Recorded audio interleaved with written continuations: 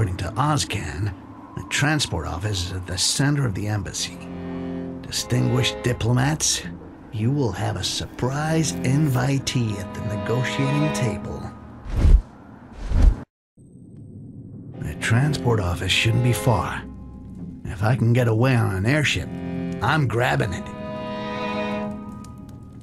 Let's go through the archives.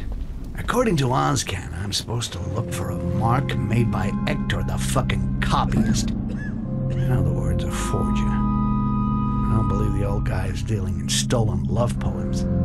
They always give the crossbow to the puniest, but also to the nastiest. And I better be careful if I don't want to get stuck.